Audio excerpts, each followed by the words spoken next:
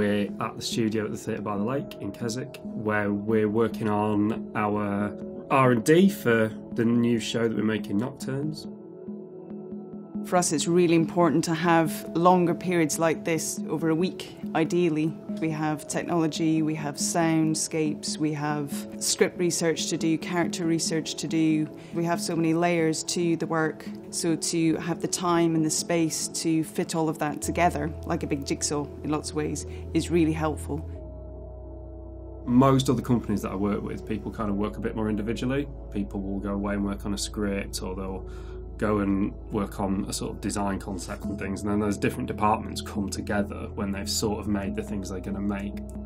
And we really work much more in a way where we're all in the space at the same time. I think it's because that process lets us try stuff, and the different things inform each other. If you want to call it the technology or the visuals or the sound or whatever it is, that stuff informs what the actors are doing and vice versa. We don't kind of work in isolation. And actually, I think the unusual thing about the approach is that everything's there from day one. So, in a more traditional approach, you'd work with the actors for a few weeks and develop that side of things, and then you bring the technology or the set or everything else in. I think when the technology and the scenography is so intrinsically linked to the sort of idea and the metaphor of the show, it's really hard to do it apart. So I've always found it very strange with the traditional approach, in that you say, okay, well, we'll see you a week before the show opens, and you bring all the kit. And all our things are just bound together, you can't pull them apart. You have the ability to try things, you have the luxury to try things, and obviously not everything works. So sometimes you'll try an idea and you really like it and you want to hold on to it, but it doesn't quite fit in the piece, and sort of learning how you remove that. Official technical rehearsals can take quite a long time. We're kind of always in tech, and I think if other people come in from outside, they find that quite unusual, because that can feel like quite a slow process, but the actual decision making is much quicker. It works for us, and it certainly works for a lot of people. It's the research and development that gives those ideas and those processes the time to expand, and for us all to discuss our way around it, to try things, to put it out there on the set and see what it looks like. Is that going to work? Are we going to go with that? And it gives us the space to create and develop those thoughts and ideas and see what they could be. That's the whole point of R&D, I think. You have to start day one with encouragement and positivity, and think we'll see what we can get out of this. Otherwise, you wouldn't begin the process. I've been working with the company for more than 10 years now, and I think it's about developing a shared language, and I think that that's something that we've been fortunate enough to have been able to achieve. Collaboration is a word that gets kind of bandied around quite a lot, but I think that imitating the dog and the work that we make, and working on more processes like this where we are devising a show from scratch, is the result of a genuine collaboration, that we all get into the space, all voices are equal. Storytelling is what we're all about. Storytelling is the absolute fundamental point of what we do. So it's not about making pretty pictures, it's not about the projection being dominant, hopefully, it's not about the live performance being dominant, it's an exploration genuinely between the relationship between those two mediums, between the recorded and the live.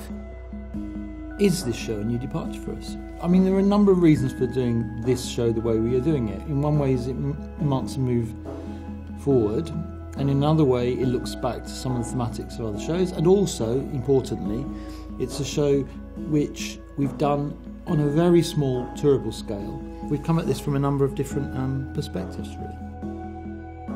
Technically, this is quite a simple show for us. There's one projector, there's probably going to be one computer in the long run that runs it. There's some microphones and there's some, in-ear monitors. That's it. Which, compared to a show like The Train, the last piece that we made, where there were, I can't remember how many projectors, a lot, media servers, all sorts of stuff going on, massive pieces of moving scenery. This is quite a simple technical piece, and actually that's quite exciting, because I think the devil's in the detail, and we can get right into the detail with it. I think in some ways it is a reaction to the last show in a way, Yeah. isn't it? Because the last piece was cinematic, The train. the train, in an environmental way in a sense. So the audience were in a truck and we moved them around and we had this landscape that they moved through. Whereas in this piece, the landscape is sort of within the film itself. So there's a relationship between the screen, the fiction that we're presenting, and the on-stage negotiation of that fiction and interaction with it. So there's, in a way, I think it is almost, we're going back very much to look at some very particular questions about some of the things we've dealt with before, but in a very different way. And I think it is a big departure in that sense. So we're doing a showing tonight and tomorrow, and there's no pressure to finalise anything. It is just showing our ideas, and sometimes they can be a bit chaotic while we work out exactly what they are. But even that can be very interesting to watch. I find it really useful bringing a live audience in to R&D. You can work in a real bubble, and just because something makes sense to you when it's really close to you and you've been living with it for months on end, people from the outside world come and see this thing that you've made and it's total nonsense. Or it can have that risk because everyone in the bubble understands it and understands what's going on and understands the process, and that doesn't always translate to a good piece of work. So I think having people, different people from different walks of life, coming to see the work at the end, not just people who are other theatre practitioners or whatever it might be, but having a kind of as broad a spectrum as possible, is really useful. I'm really interested to know, in a very general way, where the audience might think it's going. If they say something, well, it's something about identity and it's not clear who's in control and it's not clear who's running what and not get the relationship, then I think we're onto a beginning that works. We want people to be also really deeply engaged with the piece. Moved. We all have film is ubiquitous, isn't it? So we're really engaged and we invest in these narratives and we invest in the histories that this piece is drawing from. I think it's also to do something new. For us and also for an audience to go, that's different. I've not seen that before. I think that's really important to us.